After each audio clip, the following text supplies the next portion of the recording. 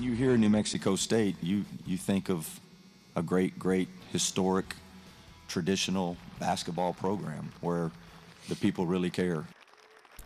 Jason Hooten has wanted to be at a school that prioritizes basketball for years. He finally got his wish as the guy tasked with cleaning up the New Mexico State basketball program. Hooten's hiring comes after a year full of turmoil for the New Mexico State men's basketball team.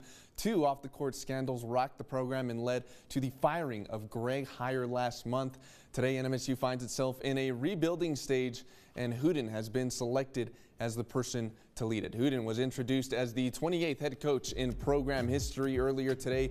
Hooten comes to NMSU after spending the last 19 years at Sam Houston State, 13 as the head coach, and he had 12 winning seasons. Along with a winning pedigree, Hooten brings in experience when it comes to running a well-managed program.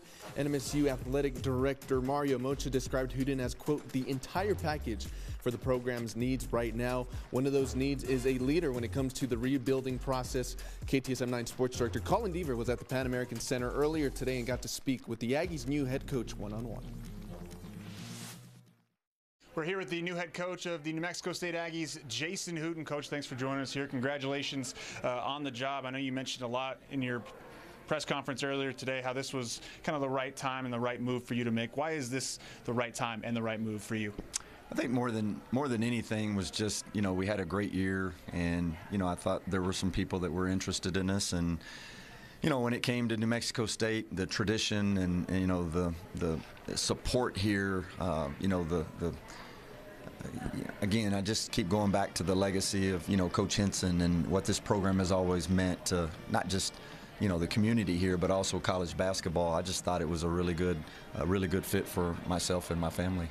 Sure. Obviously, the last year has not been the kindest to New Mexico State University, specifically the basketball program.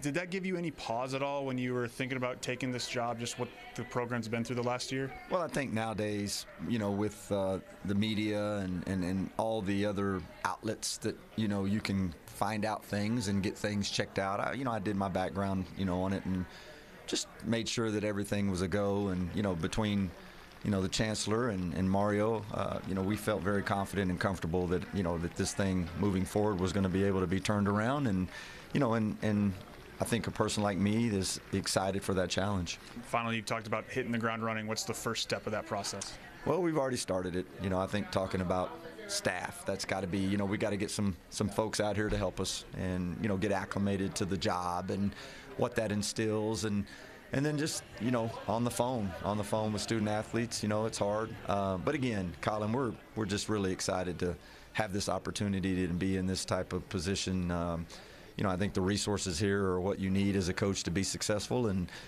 we're looking forward for that challenge. Jason Hooten, the new head coach at New Mexico State, called this job a Power 5 job in his mind. We'll hear more from him later in sports. Sam, back to you.